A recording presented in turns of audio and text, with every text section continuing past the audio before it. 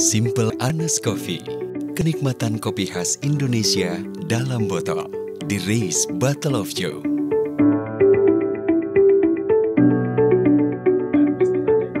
Saya Reza dari Race Bottle of Joe. Kami produsen cold brew coffee Indonesia yang menggunakan kopi-kopi dari berbagai daerah di Indonesia.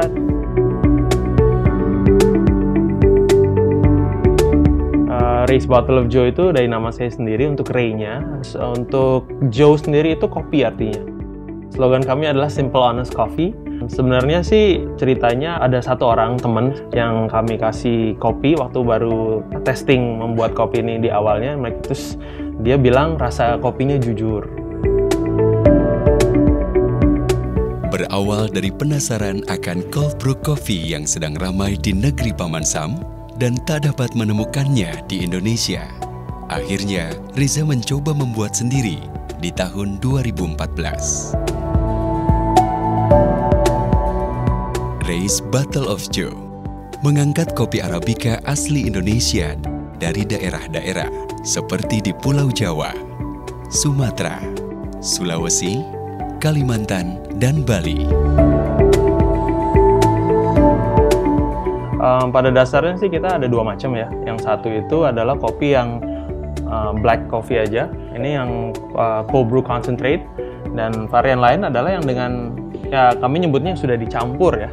Baik dicampur susu seperti ini milk coffee kami. Selain itu juga dicampur nggak selalu hanya susu, tapi kadang kita bikin ini yang kita campur dengan lemon.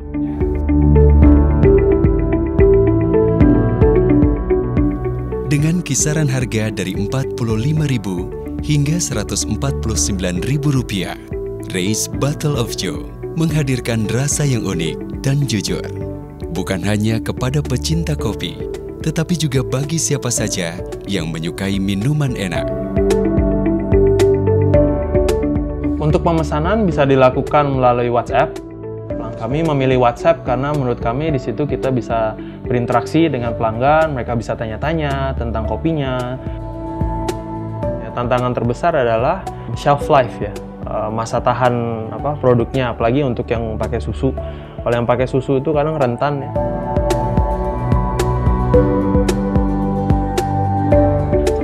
Target kami ke depan tentunya kami ingin ekspor ya, karena tujuan kami adalah mempromosikan kopi Indonesia. Mungkin di awalnya kami promosikan kepada orang Indonesia sendiri, tapi tentunya karena ingin mempromosikan kopi Indonesia, kami juga pengen melakukan hal itu ke luar negeri, biar orang luar negeri bisa merasakan seperti apa rasanya kopi Flores, kopi Aceh, bisa membedakannya juga dan tentunya menikmatinya.